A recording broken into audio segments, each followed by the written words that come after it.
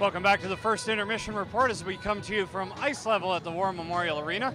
I'm Mike Kelly and I'm joined by Luke Witkowski as the Portland Pirates lead 3-1 after 20 minutes of play. And Luke, reassigned earlier this week from the Tampa Bay Lightning after playing your first 10 NHL games. Congratulations, what was it like? Thanks, obviously a dream come true.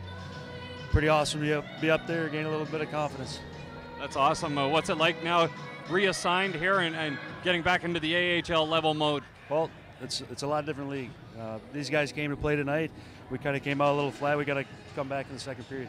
Yeah, what's it going to take to rebound here down by a pair of goals? We gotta win the one-on-one battles and win the battles on the wall and just stick to the game plan.